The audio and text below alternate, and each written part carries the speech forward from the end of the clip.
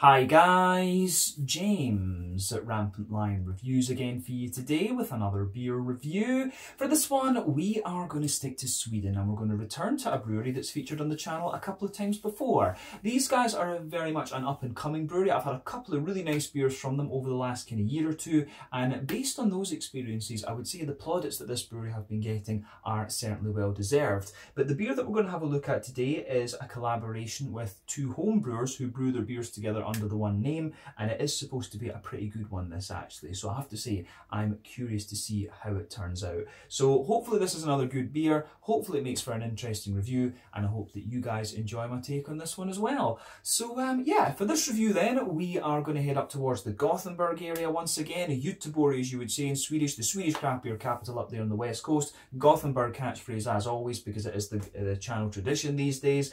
And for this review, we're going a little bit to the south of the city, to Kungsbacka, and we're having a look at another beer from AKiA Brygghus. And this beer is brewed in collaboration with Fältkanonen as well. So yeah, this particular beer is called the Hopnik 2. Hopnik 2, if you want to say it with a more kind of anglicised manner. But this one comes in at 7.2% ABV. It's a New England hazy, whatever you want to call it, IPA. And this beer was released as part of the Lokal och Småskalig assortment through Systembolaget here in Sweden for September of 2021. And it's released yearly for International IPA Day as part of the GBG Hopnik event, I guess we could say. So yeah, second time this beer's been released. I never tried the one last year, but I have heard that both editions of this beer are pretty good. So yeah, let's crack on with this one then and see how we go. So as always with my reviews, I'll tell you a little bit about the breweries involved here before we taste the beer. If you want to get straight to the tasting, just fast forward. All the usual links are in the video description below. That's the brewery website, the link to my other reviews that I've done from AKiA Brygghus before, and we will no doubt add more to that list in the near future. But there's all the usual social media down there. If you want to see more reviews, do please consider subscribing to the channel. The whole channel, of course, has a geography-based tagging system, so you can go into the homepage and search for beer based on country, city, state, county, province, prefecture, whatever it is you happen to be interested in.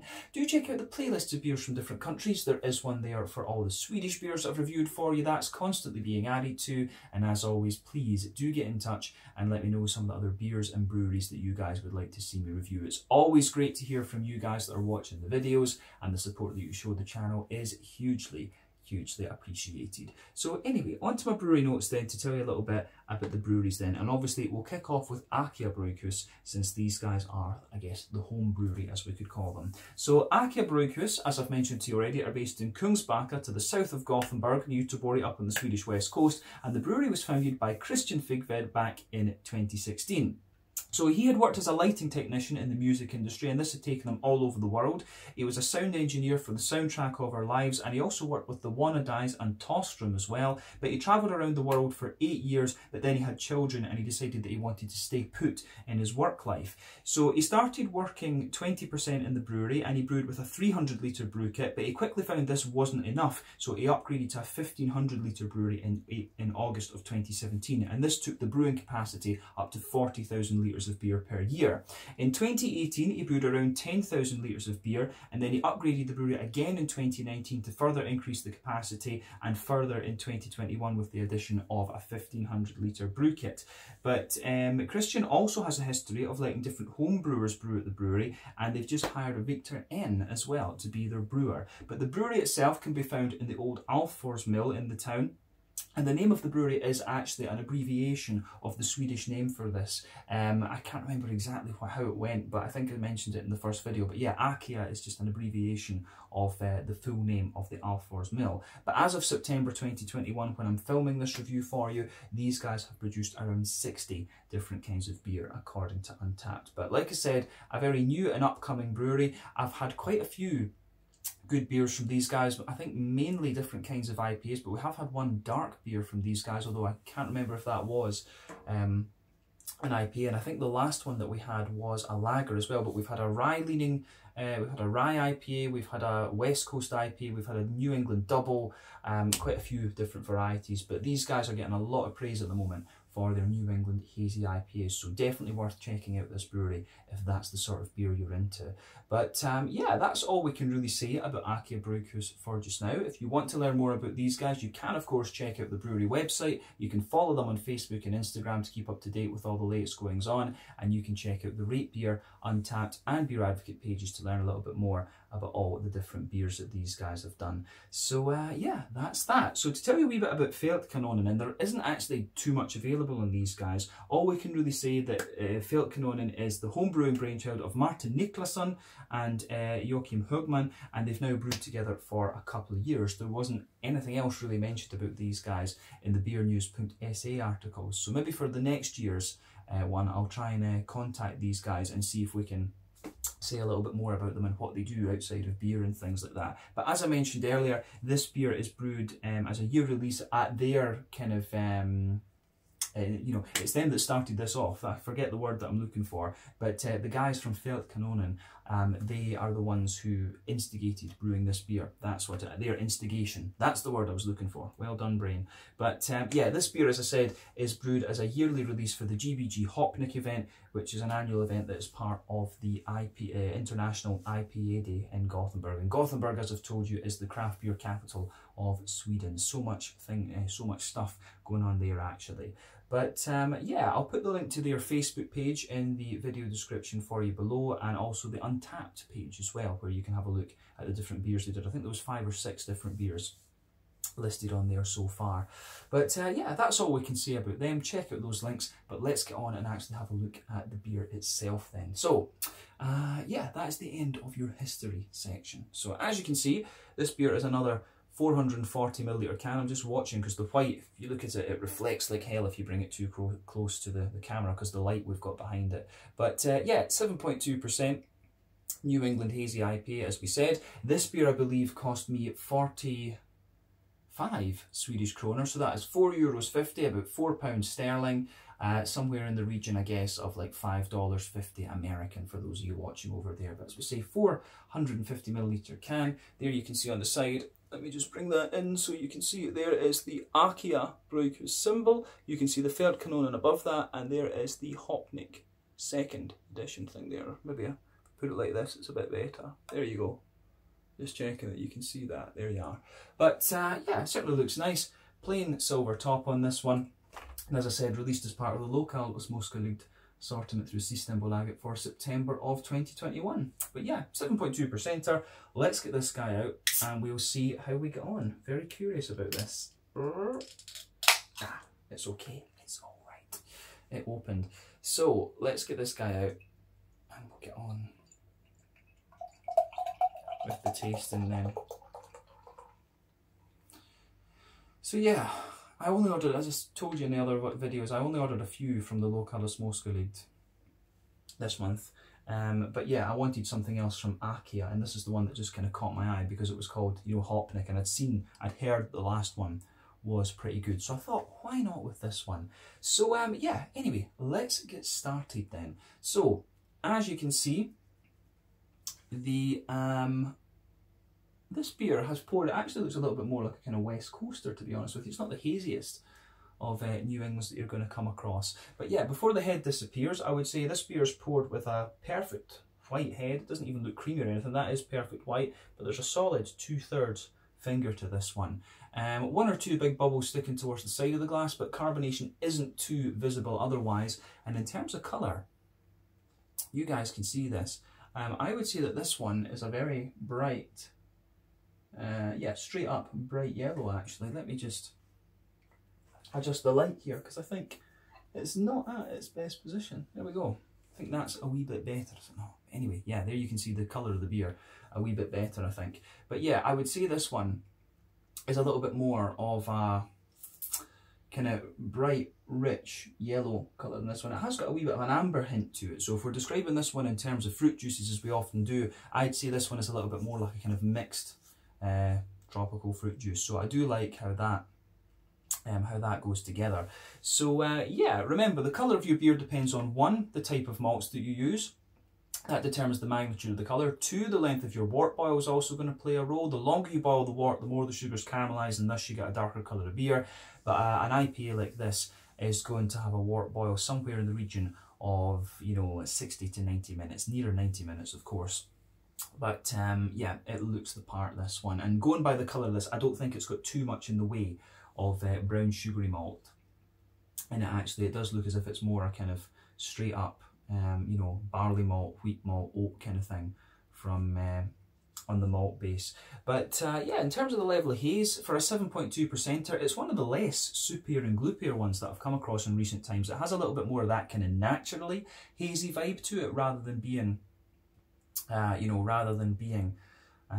you know, soupy and gloopy. So definitely more of a natural haze kind of thing to this, rather than a soupy and gloopy type thing. But yeah, remember the level of haze on this in these beers is dependent on the yeast, and then the oat and the wheat content as well. These are the three variables that will decide that. But certainly, as I say, not the soupiest and gloopiest, but overall, when we talk about the appearance of this beer, nothing particularly surprising about it when you consider what style of beer this is. But yeah, I think that's everything about the appearance. Let's have a closer look at the aroma and just see how we get on with this then. I'm very curious about this beer. That smells quite interesting actually. Yeah, so as I've told you in previous reviews, I think there's 6 different directions you can take a New England IPA. They can be yeasty and farmhousey, rye leaning and grainy, white bready and wheaty, or sorry, if you like, wheaty and bitey, oaty and creamy, barley malt leaning and more bready, or they can be a little bit more kind of brown sugary leaning. I think that is, that's fair to say. But yeah, the aroma out of this one is, pretty damn nice actually. So first impression of it is that it's actually quite a bready and yeasty leaning New England IPA. I think that's fair. I think everything else takes a little bit of a backseat to that on the malty yeasty side of things. The green component comes across as quite grassy and soft. Then you've got a lovely soft kind of tropical and juicy fruit to it. So yeah, it comes across quite nicely, this one. But let's break that aroma down for you just a wee bit more before we taste it. So yeah, hoppy side of things then. Why am I saying hoppy side of things? It's always the malt we start with. My brain is getting terrible in these videos, guys. But yeah, malty side of things then. So the backbone of this beer, absolutely, it's a bit of a kind of fresh white bread sort of thing. There's a bit of fresh white bread in there, and then underneath that you've got a wee bit of that more kind of grainy, bread crusty sort of vibe to the beer. But yeah, a little bit of a bread crusty note, soft white bready kind of thing sitting on top of that. You can almost smell the sort of floury character from, you know, that fresh baker's roll, if you like. So quite a bit of that going on in this one. You can smell a nice little bit of a more kind of thicker wheaty kind of character to it. So I do like how that goes together. You can smell the wheat just kind of thickening it up a little bit, but you've also got a bit more of a kind of oaty, creamy note coming out of this one too. You can certainly smell the oats also smoothing out the beer, and they give you this nice kind of smooth sort of thing. But there's one or two little oaty characters to the beer as well, for sure. There's a little bit of a, not oaty, kind of woody actually, that's what I was going for. My brain is really bad these days, guys, honestly. But yeah, you can smell one or two little woody undertones to this, but at the back of the nose you can certainly smell some of that yeasty character out of this one, and a wee bit of the kind of bitiness of the wheat too. So a wee bit of wheaty bitiness, but you can smell that sort of slightly farmhousey, yeasty kind of thing. So as I always say, quite often these beers can display multiple characteristics, these different kinds of leanings you can get that I was talking about in the New England IPAs. So yeah, a bit woody, smooth and bready, bit of wheat to it, a bit of oat, but not those two, I would say, take a backseat to the other things. So mainly soft and bready and a bit more yeasty. I would say those components are the most kind of prominent things. It's almost got a little bit of a Jacob's cream cracker vibe to it as well, so that's interesting. But let's look at the hoppy side of the beer then. So green component first. Yeah, green component in this is pretty solid actually. So yeah, on that note, green component, you get a little bit of earthiness out of this one, absolutely. There's a nice wee bit of earthiness to it. There's a wee bit of herbal quality too, but not too much of that. I would say that it's the floral character and the grassiness that come out most, and the floral character is actually quite bright, not spicy, just quite nice and bright, not really deep or dank either, but I do get quite a bit of a kind of zesty, grassy character off this one, which is interesting, and I'm trying to figure out exactly what hop this could be. It's a bit difficult to say actually. There's something tells me it might be a little bit, it's something very, very soft. It could be a little bit of like Sabro or something like that, but I don't really get the coconutty vibe that you get from Sabro in this. But it does have the kind of zestiness almost that you can get. Sabro, if you combine Sabro and Mosaic, they'll give you this kind of zestiness, and it reminds me of another beer that I've had recently that had that combination in it, and that's why it's coming to mind now. But yeah, on the fruity side of things, there are a few things going on with this beer, absolutely. So for me,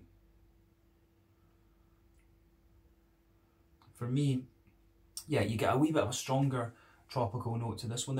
I don't really get much of a passion fruit or anything to this. I find this one's a little bit more mango-y, so more kind of oily and still quite bright and juicy mango-y note that you get out of it. So a wee bit of, you know, as I say, a little bit of there's a wee bit of an apricot-y note to it as well. For sure, yeah, there is a wee bit of an apricot-y note in there, maybe a wee touch of pineapple too. So some of these softer tropical notes, but I get quite a bright, ripe mango off this, which is kind of interesting. So a number of things that could be. It could be El Dorado. I don't think this one. It could be Citra, but not 100% sure. It could be Citra. It could be a bit of Galaxy or Victoria's Secret, something like that. And there's a whole host of New Zealand hops. It could be. It's difficult to play guess the hops with beers these days, but you know, I do get a wee bit of an orangey note out of this one, a kind of tangerine-y orangey sort of thing. It's got a bit of zestiness to it, like I said, but it has got a more kind of oily character too, so that's a little bit hard to place. And I do get just a wee bit of a limey kind of note behind the grassy parts on the front of the nose as well, so that's really interesting. So yeah, for me, it comes across, it gives you everything you would kind of expect from a modern New England IPA, I guess we could say, and a little bit farmhousey and bready leaning, this one, on the malt basis we said, but everything else is, you know, everything else is quite similar to, I think, to what we've had from AKiA Brygghus in the past. But let's get the rest of it into the glass, and we'll take a look at this one. So yeah, there we are, all poured now. You can see it has got a little bit more hazy with that last pour, but not overly much. But I think it's time to go for this then. So this one is the Hopnik version 2, 7.2% New England IPA from AKiA Brygghus, brewed in collaboration with Fältkanonen, the field cannon, the field gun, I guess you could say. Forgot to say that earlier. A home brewing group, and these guys, as we say, are based in the Gothenburg area, Kungsbacka, for AKiA Brygghus. But let's look at this. Slange, skål, and cheers.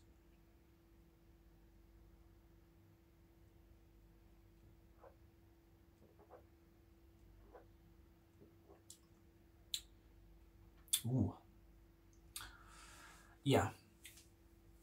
First impression of this one is quite similar to the aroma. This is actually quite a sort of farmhousey, you know, sort of saison crackery. Oh no, saison's maybe not the right word, but it's a kind of, you know, crackery, yeasty sort of leaning New England IPA, this one, definitely. And that lingers into the aftertaste too. It's got a good bit of graininess to it, this beer, but the green component is quite nice actually. I like how that goes together. And then the fruitiness is quite just soft actually, which suits the whole vibe of the beer. So this is solid, this is pretty solid actually.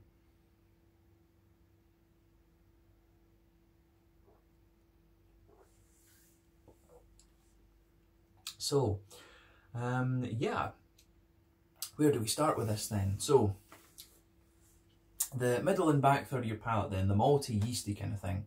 Backbone of the beer is actually a little bit woody. I get quite a bit of a woody character out of it, but also a kind of Jacob's cream cracker sort of thing. It's sort of a combination, and it has, on top of that, you get a bit more of a kind of bread crusty type vibe to it. It's actually quite a grainy bread crust, and you can feel that it gets grainier and grainier the further back into the palate you go. So I like this one. I do like it.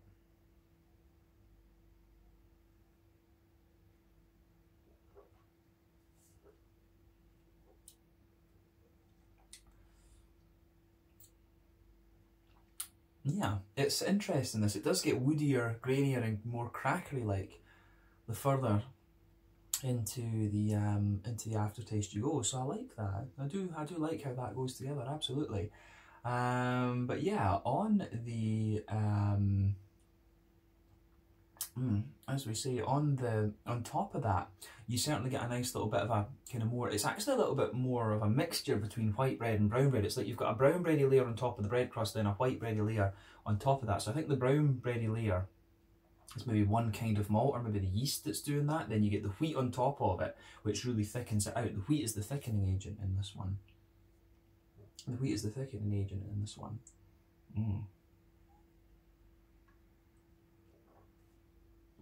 Yeah, definitely would stick with that.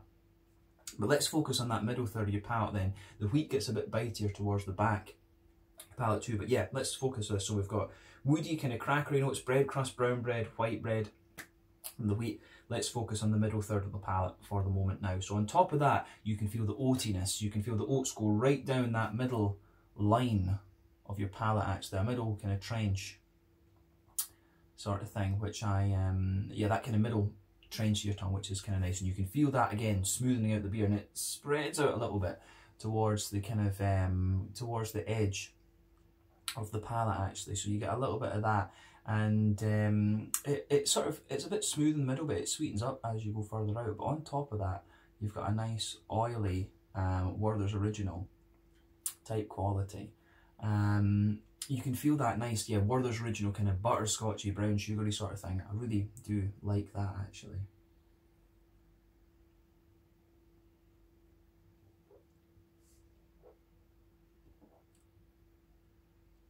So,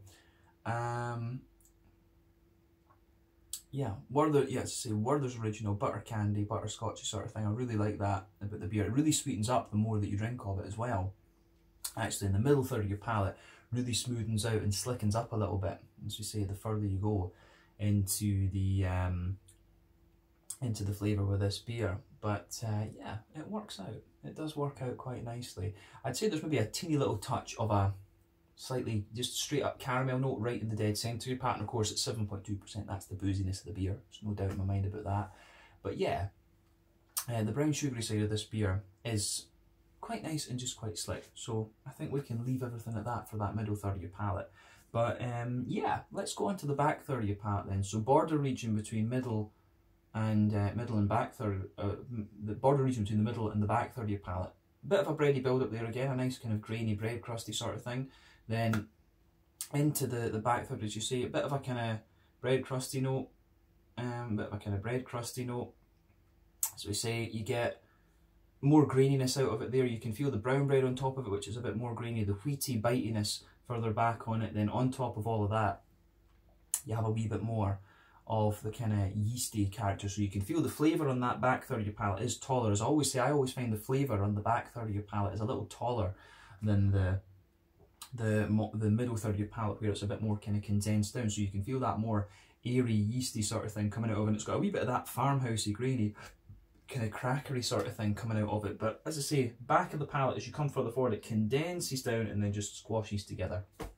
But yeah, that covers the malty and yeasty component of this beer, I would say. So let's focus on the green component then for the hops. So back corners of the palate, there's definitely a wee bit of earthiness to this. I do get quite a little bit of earthiness there, but I think the graininess from the yeast in this one is kind of spilling over a wee bit. But as you move further forward, it's a little bit more kind of herbal, and as you push further forward towards the kind of the front corners of the palate, it's it becomes a little bit more kind of floral and aromatic. So I do like how that that goes together in this one for sure.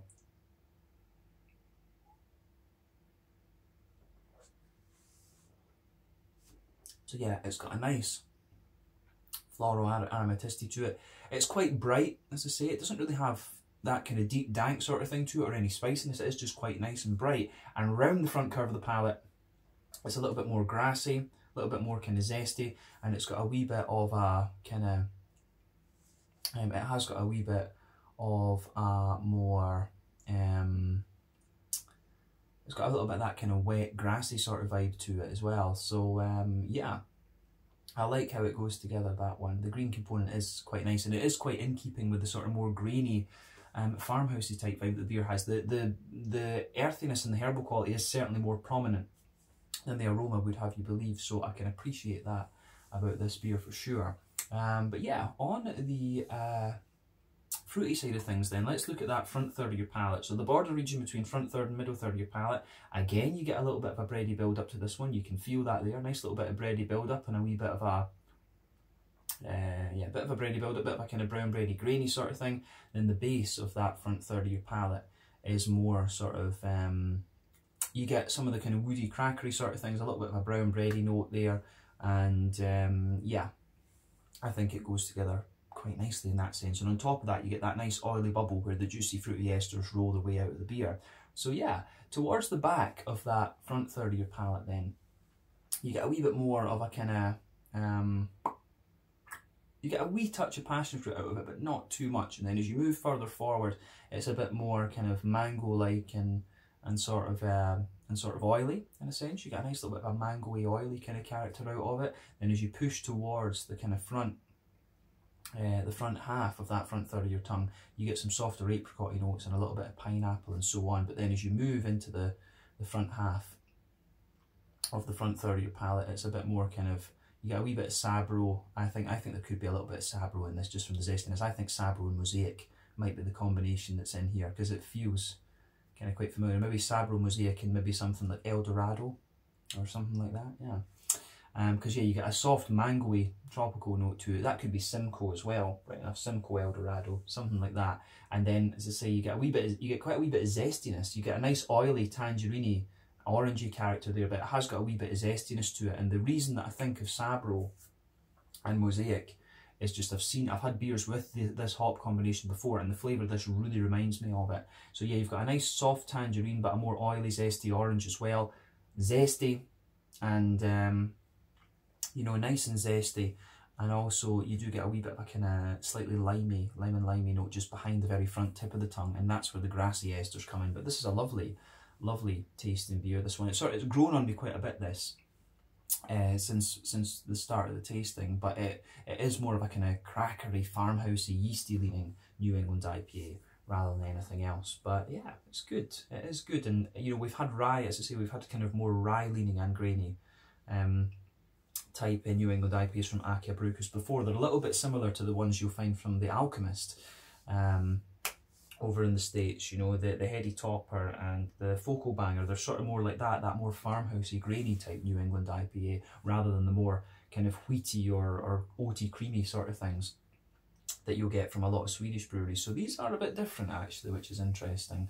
So yeah, I like it. Thumbs up to them once again. So thumbs up to AKiA Brygghus and to Fältkanonen for this one as well. So if this is Fältkanonen's recipe, then they've got a pretty solid base to go forward, I think, and go commercial. So more power to them. But yeah, let's look at the mouthfeel then, just to round off this review.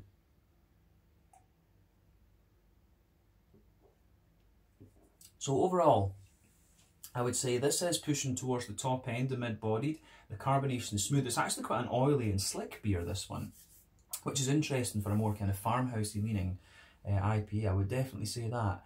But yeah,